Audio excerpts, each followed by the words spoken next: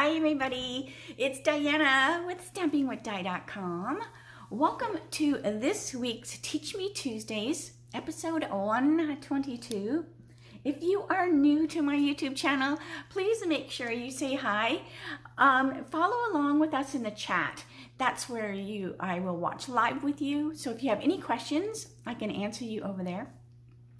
If you don't see the live chat, then it's a replay. So then just make sure that you comment below, and then YouTube will let me know that you have a question, or you can always email me at Gibbs@stampingwithdie.com, and I can answer you then. So I love our little chit chats on this side. I have had some issues with my internet service during my live, so I've been taping the last few, and maybe I'll keep doing that. Let me know what you think. It does make a much clearer video for sure. So let's get started with today's card. I am going to do a version of one that I did for our virtual spring social, and I love this card. So let's get started.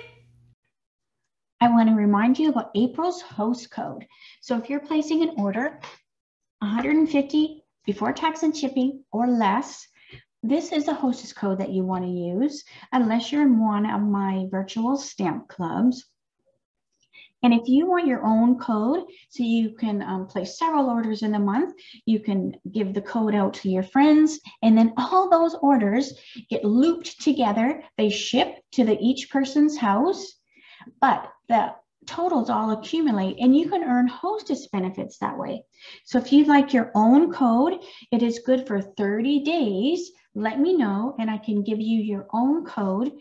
And just keep in mind, I have to make the code before the first order is placed. So make sure you reach out to me. It's always great to get free stuff. Oh my gosh, especially now with the retired list out, people are shopping, you know, more, right? Okay, so I'm going to use these two stamp sets. I'm actually going to do a variation of a card that was one of the projects for the spring social. So we're going to use Flowing Flowers, which is a beautiful set. You don't want to miss that. And Honey Bee Home. These go so well together. So that's what I'm going to be using. All right. I'm also going to be using the scalloped contour die and the beautiful window pane check ribbon as well. All right, set that aside. So my card base is crumb cake, and then these are the pieces that will make the card up. So we've got an inside piece with some of that awesome Heart and Home DSP. I love this. It's like shiplap paper. And then this is going to go on the front, and that's garden green as well. And we're going to use garden green ink as well as Magenta Madness. Now, Magenta Madness is one of the retiring in colors. So you want to make sure you grab it. If it's already gone, because things run out every time you turn around, you could use polished pink, would look pretty. Actually any color flower, because I'm only using the garden green ink to go with the cardstock here. So if you want your flower to be a different color, then that would be totally fine. Okay, so let's get started. All right, so we're going to put our little strip on the inside.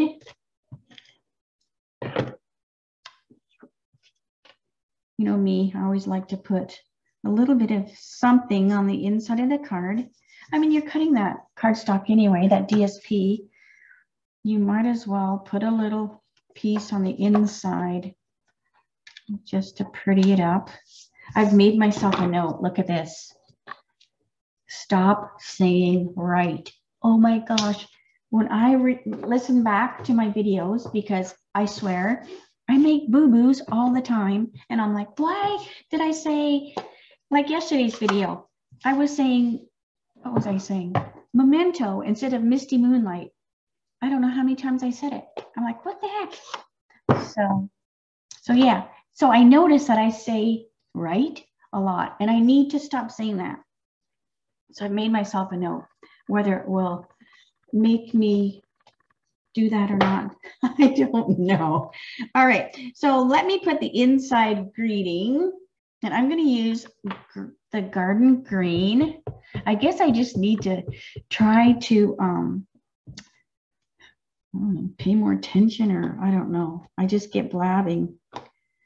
Okay, so glad we're family. That's going to go on the inside. And I'm also going to put one of the little bees because the bees are so cute. So glad we're family on the inside. And again, I'm just using our old Stampin' jig.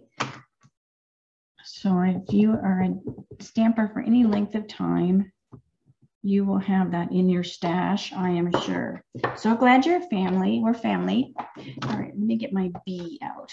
So I'm going to use this little guy. There's like 3 different bees in that stamp set, and they are going every which way.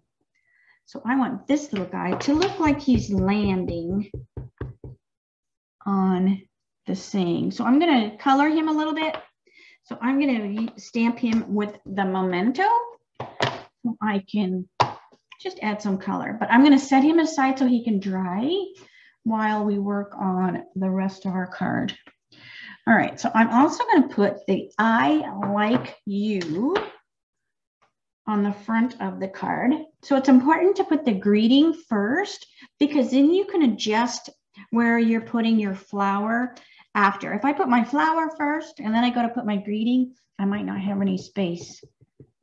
So I'm going to put my I like you first on this scallop right here. So we're going to put I like you right down there on the right hand side. Very good. Let me bring my grid sheet over. Right. So now the images that I'm going to use is I'm going to use this beautiful flower. I love this so much. It is so nice. It's so detailed. But I'm also going to use this because this one doesn't have a leaf, but this one does. So I'm going to use this one as the leaf for the other one. So I'm simply going to stamp this one right here. Oh, ink that up really good, right? So that's going to go here.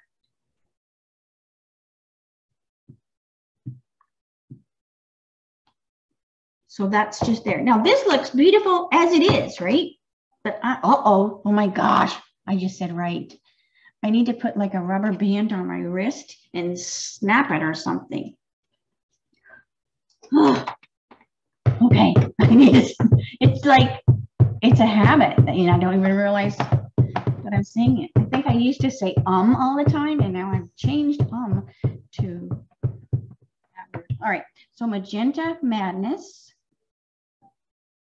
for our beautiful flower. Gorgeous.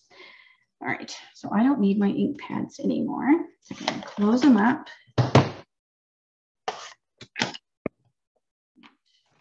So what I'm going to do is I'm going to cut this flower out, but I want to give it just a tad second to dry. So while it's drying, let's bring this over and assemble that. Just because it's a little hot in Arizona right now, and I want to give the ink a lot of time to dry because I'm going to fussy cut it out. So that means I'm going to be getting my fingers all over it. And I don't want to smear it.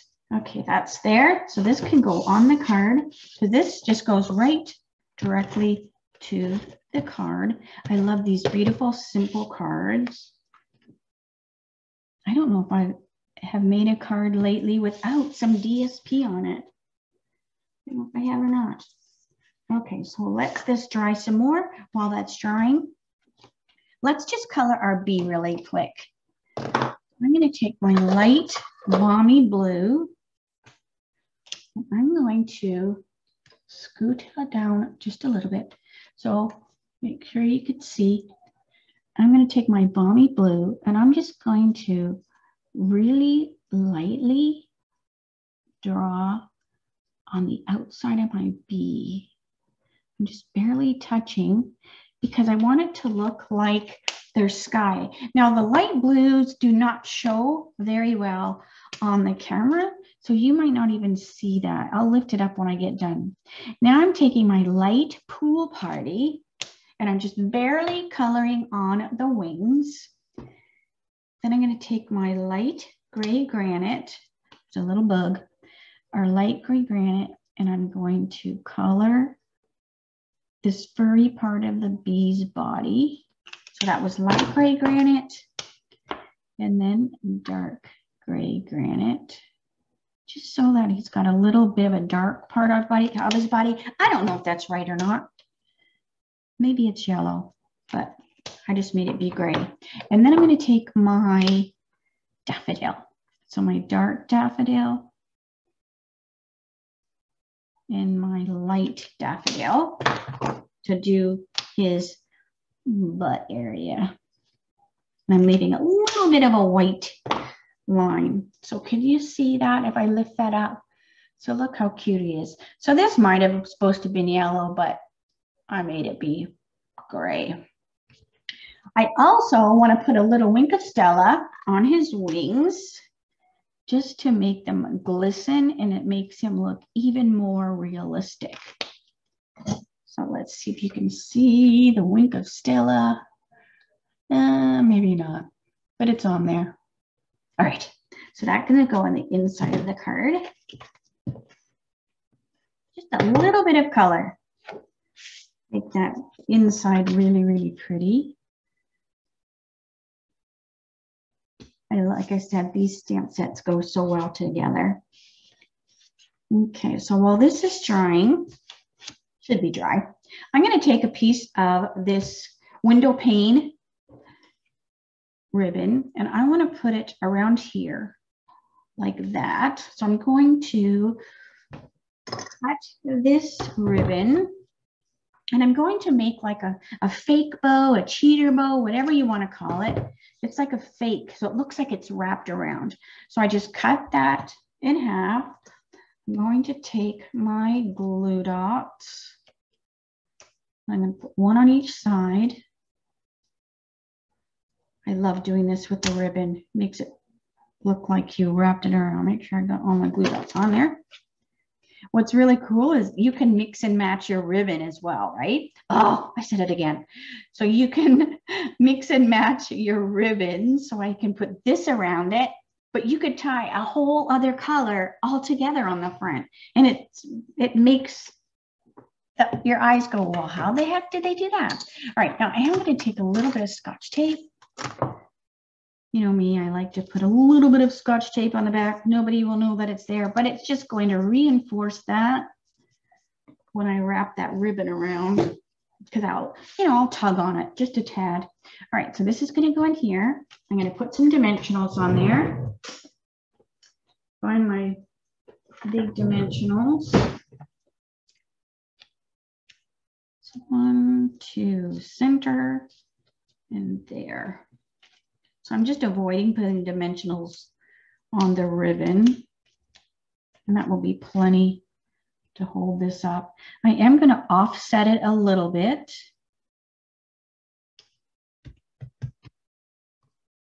Because we're going to cut this out. And I'm just fussy cutting it. There's no die that goes with this, but this flower is so easy to cut out. I did a card the other day. And it's just easy, easy peasy. What you do is you move your cardstock, and I know I've talked about that before. You move your cardstock and just squeeze the scissors, and it's a lot easier cut out than doing this with your hand. So just squeeze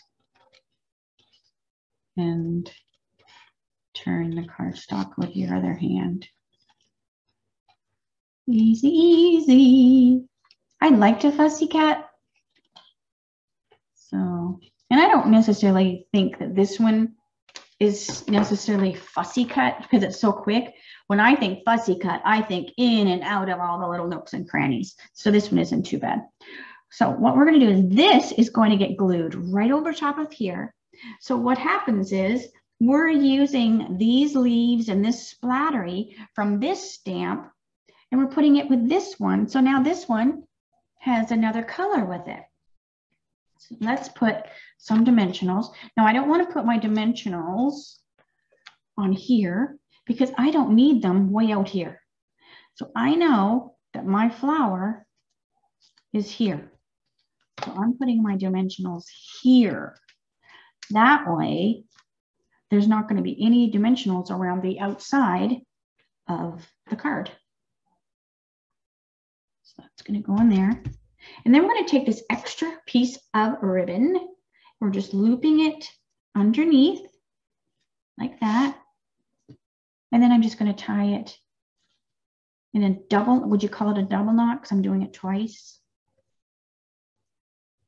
This ribbon ties so beautifully. And it's white and like a garden green. And you can color it too with your blends if you want to give it a different shade. All right, so there's your pretty card. Let's put a little bit of bling. So the bling that I'm going to put on it are the iridescent rhinestones. These are gorgeous.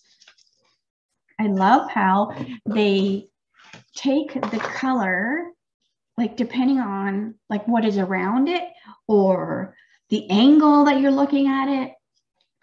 It's super cool. All right, so where is my pick tool? Here it is. All right, so we're just going to stick a few of the smaller ones here and there around the card. 1, 2, and I'm going to get a little bigger one. 3. So just a few. So now the card's got that pretty little bit of a sparkle to it from the iridescent. So I don't know if the camera probably doesn't pick up how beautiful they are. So here's the card I was looking at. Very similar, except the inside, I didn't do the bee. Can't even open it. And I think I might add the bee to the other one because I just love the look of that because the bees are so beautiful on that set. So hopefully you like that one. Hopefully you'll get this set before the end of the mini catalog. So if you have any questions, make sure you holler. So did you like that? I hope so. But wouldn't this be so pretty using any color? If you want to use a different green, I would just switch out the cardstock color. So if you did Granny Apple and made it be very springy, put Granny Apple cardstock and then stamp with Granny Apple for the greeting. Maybe switch up your ribbon for something brighter, and you can make your flower be any color you want. So it's a very versatile card. And who doesn't like Shiplap? I do. All right. Have a great day. Thank you so much for spending some time with me today. You always make me feel so good. And I will see you tomorrow for my Whatcha Making Wednesdays. And I can't wait to share with you what we're going to do then. So have a great night, everyone. And I will talk to you later. All right. Bye for now.